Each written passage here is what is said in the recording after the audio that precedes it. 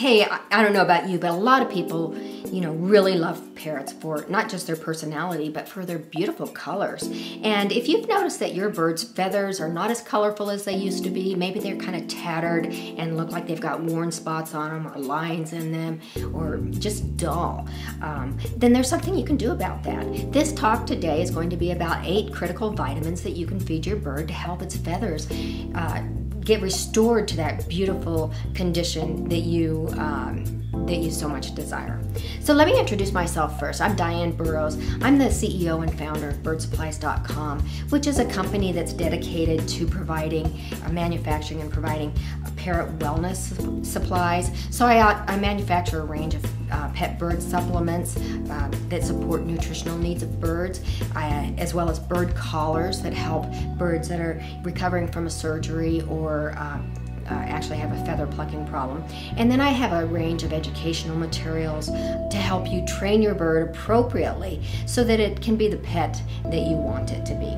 So today's talk is very important about, how to provide your bird the proper nutrition that it needs to actually grow beautiful feathers. I don't know if you've ever been to maybe a zoo exhibit or like Laurel Park in the Canary Islands, but you see the most beautiful birds there that are just so colorful and healthy and fit, if you will. And our birds can be like that too. We just have to feed them correctly.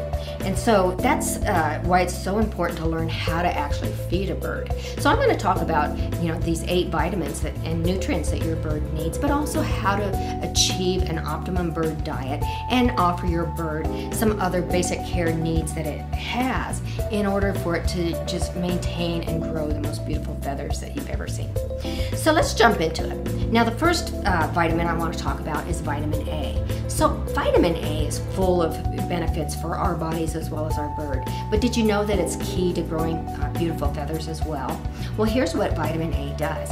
It helps the skin produce an oil called sebum, which is a substance that keeps the skin moisturized and healthy, supple, if you will. And with that supple skin, the oil that is produced with each and every feather follicle that your bird has and its printing gland, the vitamin A just allows the feathers to grow at a natural rate and feel comfortable, and for the skin to stay adequately moisturized.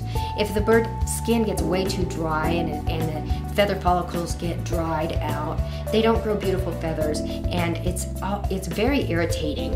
If you've ever had dry skin, you know how uncomfortable it can be. It's just, you're miserable until you get it moisturized. And our birds are the same. But vitamin A helps the skin actually maintain proper levels of moisturization. So some of the produce that you can get at your local grocery store or even a farmer's market, if you're lucky enough to have one nearby, would be collard greens, turnip greens, carrots, sweet red pepper, Swiss chard, spinach, and romaine lettuce. Those are all vitamin A rich foods. And since vitamin A is a fat-soluble vitamin, if you use a supplement like our Feathered Up, which is like a multivitamin that's geared toward feather growth, you have to follow the exact doses. But when you're feeding actual fresh produce, the body doesn't synthesize those in the same way. It actually synthesizes it very naturally, so that if the bird eats too much, it just eliminates it next time it goes to the bathroom. So you don't even have to worry about feeding your bird too much. But what you have to worry about is feeding this range of different types of vitamins and nutrients. So the next nutrient class I'm going to talk about is the B vitamins. And you've probably heard of B vitamins. I mean, there's several different types of B vitamins, and they each serve a little bit different function, but one common factor that they all have is they play a very important role in the cell metabolism and the synthesis of red blood cells. So your bird needs those red blood cells to be performing properly to transport different nutrients throughout its body and keep all the cells living and healthy. So if your bird doesn't get enough of the B vitamins, then you're going to notice its feathers are going to look dull, and they may even start falling out. Biotin in particular is a B7. They also call it vitamin B or vitamin H for some reason. I'm not clear on that. But vitamin B is biotin. It's a water-soluble vitamin, and so you can't overdose really on those water-soluble vitamins. They just, you know, go out when your bird goes to the bathroom if they get too much. But the biotin actually kind of stimulates the metabolism to grow healthy feathers, and it also helps with providing the fats and the carbohydrates that your bird needs. So there's 6 foods that I'll describe that are biotin and B vitamin rich. Sweet potatoes, again, raw, uncooked sweet potatoes. My birds love them. They eat them almost like potato chips. Legumes, soaked almonds, soaked safflower seeds and sunflower seeds, bananas, and broccoli. Now the third class of nutrients I'm going to talk about are the antioxidant vitamins, vitamins C and E. And these are essential for growing bird feathers and keeping the skin healthy. So when you know about what you know about vitamins that are antioxidants is that they get kind of the toxins out of the system, if you will. So one thing that these antioxidant vitamins do for the feather follicles is they keep them healthy. Now if you've ever heard of the feather follicle, that is the tubular structure that is embedded in the skin, and the bird's feather literally grows out of this structure. And each feather follicle then has a complex system of like smooth muscles and tendons that surround it, which allow the bird to not only grow the beautiful feathers, but they allow the skin to be somewhat elastic and move around. And if you've ever seen your bird, how it can literally move its feathers, you know, in different directions throughout its body, whether it's flying or just fluffing up or communicating to you with different body language on how they move their feathers. That's some of the functions that these antioxidant vitamins provide. So you can feed your bird, again, some fresh uncooked produce like mangoes, kiwis, strawberries, black currants, broccoli, Brussels sprouts, and potatoes to supply those antioxidants that it so desperately needs. The next class that I'm going to talk about is vitamin D. And vitamin D, you may know, is not in very many plants, if any. It is in salmon and in liver, but you know, birds are not eating those. I don't even eat liver. I can't stand it. But I have to get vitamin D, and so do our birds. And so there's 3 ways we can supply it to our birds. Now the first way is going to be to offer your bird natural sunshine. As you know, the sunshine allows our body to actually manufacture vitamin D. It's manufactured in the intestinal area. Providing your bird with sunshine is a great way to support vitamin D, maybe just 15 minutes a day. But not everybody lives in a warm climate where you feel comfortable taking your bird out for 15 minutes. And you know, that's kind of a little time commitment as well.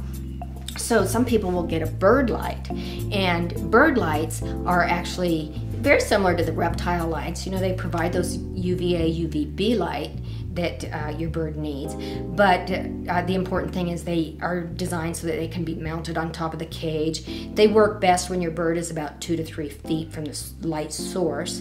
But the other thing to consider with buying a dedicated bird light, and probably maybe one of the most important things, is that, you know, with a bird that has a beak that can crack open a nut, it can chew through an electric cord and electrocute itself pretty easily, pretty quickly. And so you need a light that actually has a protective feature of kind of stainless steel sheathing around the electric cord to prevent that kind of accident from happening. Now, the other way to provide your bird nutrients of vitamin D would be to get a complete calcium supplement like our bird calcium, magnesium, and vitamin D. So this is a nutritional supplement that provides not only the calcium, but the magnesium and the D3, because all 3 of those work together to actually synthesize calcium throughout the system. So if you just give vitamin D, you know, it's great, but for some things, but it's not going to help your bird achieve the appropriate levels of calcium that it needs. And you know, calcium is the most abundant mineral in the body, and so you need to have a complete mixture if you're going to ensure that your bird's getting appropriate calcium. But the important thing is that this nutrient here does have that vitamin D in it. You would just put it in the water 3 times a week. Calcium is one of those vitamins or those nutrients that you can overdose on, and so it's really important that you just follow the directions on the given bird-based calcium supplement that you choose. Now the next nutrient that I'm going to talk about is zinc. So zinc is essential in the body, but we only need trace or minor sources of it, if you will.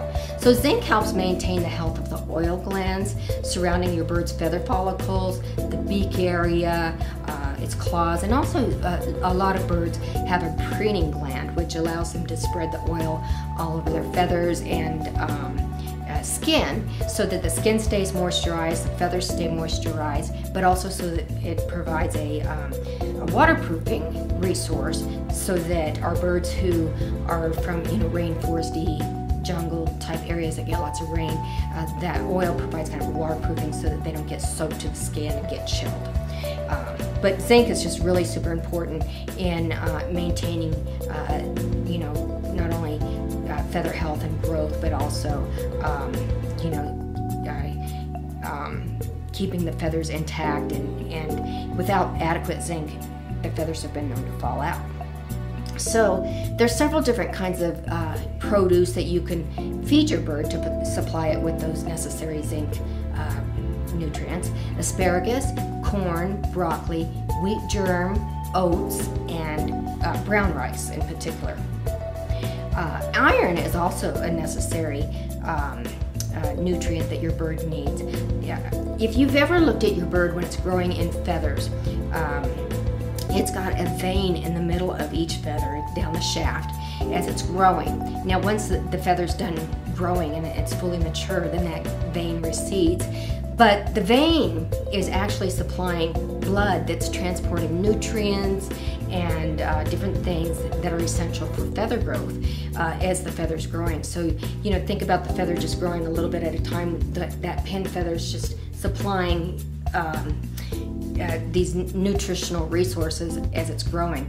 And so if you've ever seen your bird and it's got kind of like a line through its feather, we call that a stress bar. That's when maybe the bird got stressed out and it wasn't, it interrupted the feather growth at that stage, and you can literally see how tattered the feather is in that particular area.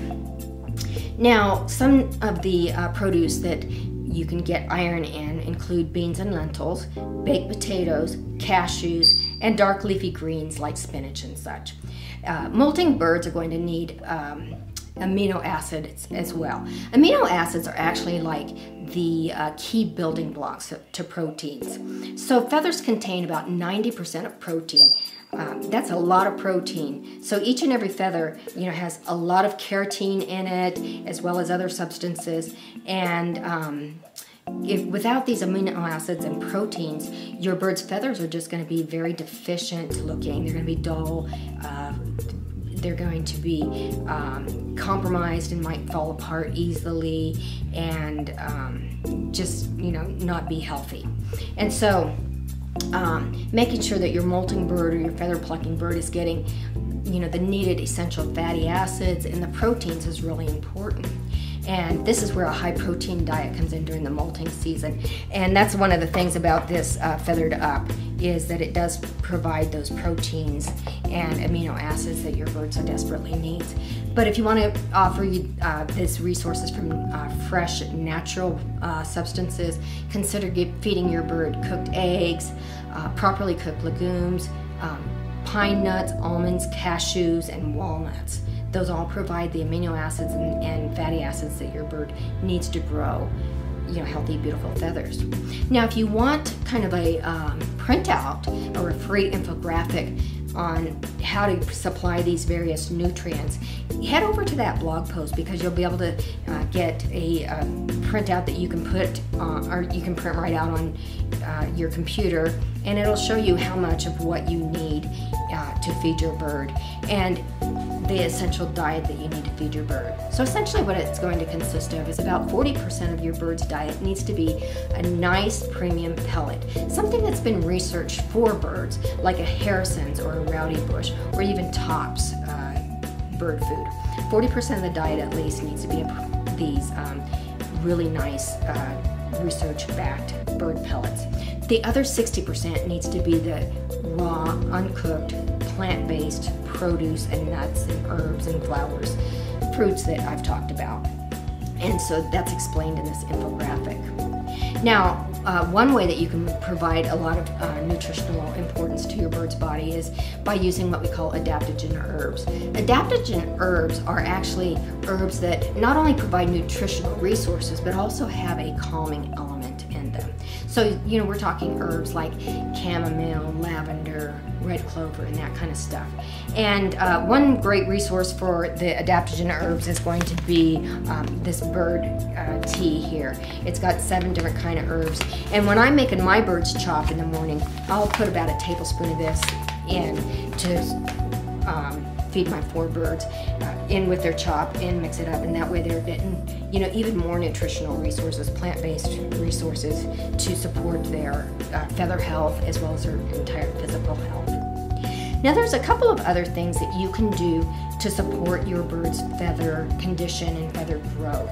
And you know, one of the things that you need to think about is giving your bird frequent baths. Now, I'm not talking about baths with shampoo or anything. I'm just talking about freshwater baths if your bird is pretty healthy or doesn't have real dry skin. You know, you can get a shower purge or a misting bottle and give it daily baths. In the wild near the equator, you know, those are rainforest type regions, and they rain frequently throughout the day, every day. And so birds are used to, our birds are actually kind of wired to have the daily baths to clean their skin and get all the debris off of it. But also, when a bird gets a good bath, a good soaking, then it helps the bird to know how to preen appropriately so that they're realigning their feathers to keep them looking really beautiful. Another thing you can do to support your bird's beautiful feather growth is to offer it appropriate levels of sleep. So being near the equator, our parrots, you know, these rainforests and jungles are often pretty close to the equator, where the amount of daylight and darkness is pretty compatible. You know, it doesn't vary as much as it does in our northern climates. And so our birds are actually kind of wired to need 10 to 12 hours of sleep, uninterrupted sleep at night. We're talking quiet, no access to like LED lights from TVs or anything like that. And if you can't provide your bird, like say, a dedicated bird room, you might want to consider getting a sleep cage where you could cover it and give your bird that uninterrupted sleep that it needs. Another way to help your bird have beautiful feathers is to keep it busy during the day as much as possible and encourage it to exercise. So a lot of people will use like play stands and open door policy with their cage. If they have a dedicated bird room, you could just roll a play stand up by the cage and develop, like, put different perches around, put foraging stations around that encourage your bird to explore around the cage and exercise and play around a lot. And this will not only keep its mind exercised and busy, but it'll also keep its body moving so that it's keeping all those muscles and stuff in shape that have to support, they're right underneath the skin and actually support the feather follicles as well. And finally, the stress reduction is huge. And that was another reason why I brought up the adaptogen herbs, is that birds are so susceptible to stress. Our birds are exotic animals, and they have kind of exotic care needs, like this ridiculous amount of 10 to 12 hours of sleep and, you know, the exercise and the super healthy diet. And so, with that said, if they don't get all their needs met, they just, you know, get all anxious and nervous with the stress, and it comes out oftentimes in feather destructive behaviors as well as other behavioral issues like screaming and biting and aggression, or, you know, being overly hormonal. And so providing your bird with stress reduction, exercise of course helps, and so does proper sleep and proper nutrition. But these adaptogen herbs that actually have calming properties in them are another great way to help your bird just, you know, feel comfortable in a domestic living environment and to adapt to, you know, living in a home as opposed to, you know, you know, natural life of the bird would be in the rainforest or what have you. So I hope that helps you out, you know, in learning how to feed your bird appropriately. Make sure that you head over to the blog post and print out that free resource of the diet, because it is so essential, not just for physical health, but for your bird's feather health as well. So I hope you liked the video. If you liked it, you know,